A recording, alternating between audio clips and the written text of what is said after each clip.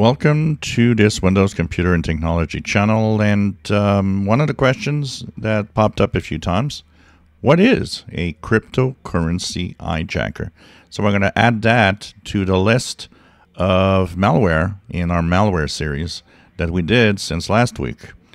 So cryptocurrency, you might have heard the word. It's a digital money, basically. It's a chain of code that actually is done by making long and extremely difficult calculations that requires a lot of power.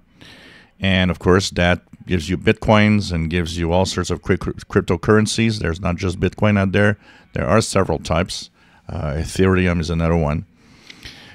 Cryptocurrencies are popular to what we call mine because, of course, they bring you money. And what happens with cryptocurrency is that the first chain of cryptocurrency is easy to get.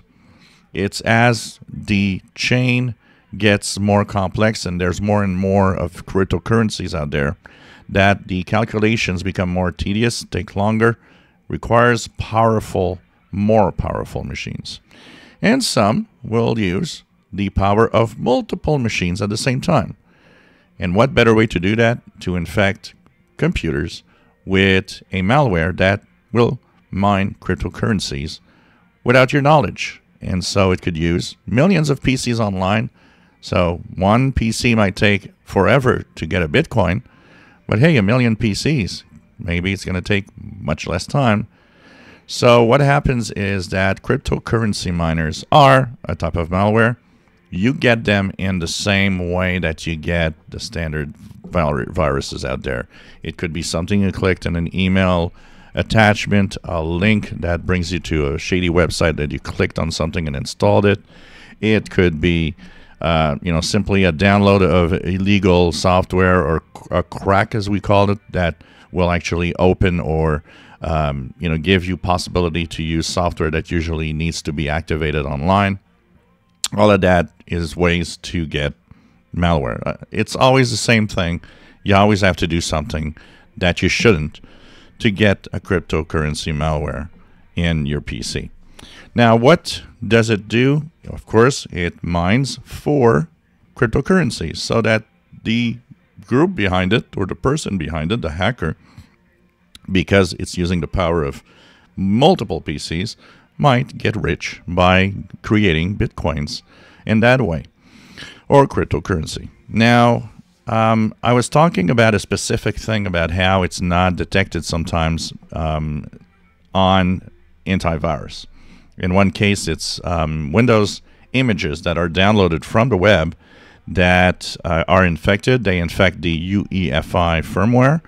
Because that is before Windows and that is as you start up, no antivirus will ever see it because its first thing that it does is make sure that your antivirus looks like it's working, but it will disable its detection of it. So you boot up, everything seems to be right. Your antivirus seems to be working, but that thing is running. Now, how would you know that you have such malware in your PC? A cryptocurrency. Usually cryptocurrency miners take a lot of power out of PCs and devices. And here we're going to talk a little larger, not just PC-wise, but even in your smartphone. You could sideload an Android app, get cryptocurrency miners in your Android phone or tablet. It happens. Happens on a Mac. Can happen even on Linux. The best way to know is to check abnormal behaviors. So if it's a smartphone, is your smartphone hot all the time when you touch it? Is your smartphone's battery suddenly really dropping fast?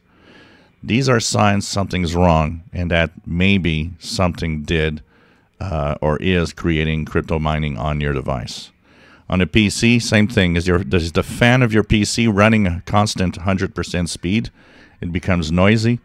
You can, of course, use a task manager and go and check out your CPU usage. Or, very important, you can also, and it's important to check in the performance, the GPU usage, especially on gaming machines. Why? Because the GPU is even more powerful at crypto mining. So what happens is that when you want to do a cryptocurrency miner, you'll actually look at the type of graphics processor. In gaming machines, you strike gold because the graphics processors are so powerful that it actually makes crypto mining even more efficient. And so you'll see that your graphics adapter might be used and runs hot. Of course, your CPU might be used and running hot at 100% all the time. And if you're not doing anything, there's something suspicious behind this. You can look at the processes.